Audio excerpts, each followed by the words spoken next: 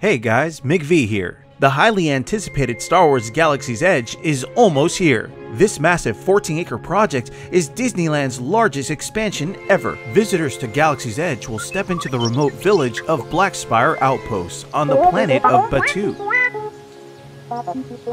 Guests will be able to enjoy brand new adventures like the Millennium Falcon Smuggler Run and the Rise of the Resistance.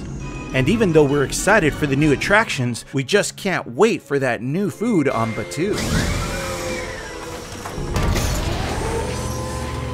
On Batuu, guests will be visiting the Blackspire Outpost, an infamous stop for traders, adventurers, and smugglers traveling around the Outer Rim and wild space. But even though space travelers are going to get hungry eventually, luckily for them, the Blackspire Outpost has 3 different places to dine.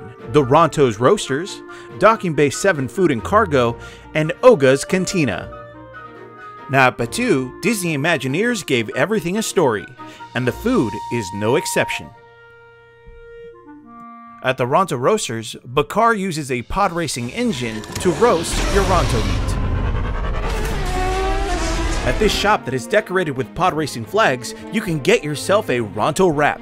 You can get yourself between a spicy herb turkey jerky, a sweet teriyaki turkey jerky, and this wrap is a roasted pork and spice grilled Portuguese sausage topped with slaw and a spicy clutch sauce in a pita.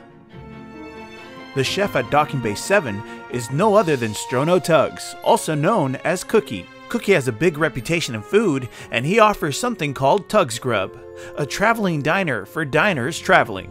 And some foods you may encounter at the Docking Bay 7 are the Braised Shaak Roast. This is beef pot roast with cavatelli pasta, kale, and mushrooms.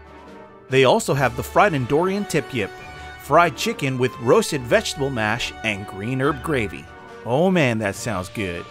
Now this is probably something Janelle wants to try. This is a garden loaf with vegan meatloaf served with roasted vegetable mash, seasonal vegetables, and a mushroom sauce. And they have many more options that we'll be trying as well, like the oven roasted chicken, the oven roasted fish, and the ribs. And now for the older smugglers that are looking for adventure in Batuu, they can land their way to Oga's Cantina. Oga Cantina is owned by Oga Gara, Blackspire's biggest crime boss. This waterhole will be like stepping into Mos Eisley's cantina. This is the first time in Disneyland history where they'll be serving alcohol inside the park outside of Club 33. Drinks like the Outer Rim, the Bespin Fizz, the Yub Nub, and the Fuzzy Tauntaun. All these drinks look fit enough for even the most adventurous smugglers. And I'm so excited to try the Bloody Rancor, that big giant space monster that Luke fights in Return of the Jedi. Yep, you get to try that drink and eat your bone too. Now don't worry, because at the Oga's Cantina, even young Jedis can have non-alcoholic drinks, like the Carbon Freeze, Oga's Obsession Provision, and Cliff's Dweller. Lots of Disney Imagineers came together to bring us Galaxy's Edge. I'm really excited to see what's to come, and we want you guys to come along with us too. So if you haven't subscribed to our channel, then what are you waiting for? We'll be at Galaxy's Edge trying out all the latest foods, and we want you guys to come along.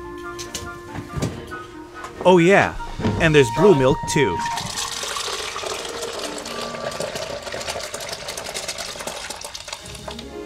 This was just a short update video, but we'll have an actual Wonderful World of Food episode this week. Thank you for watching, and I'll see you here next time on the Wonderful World of Food.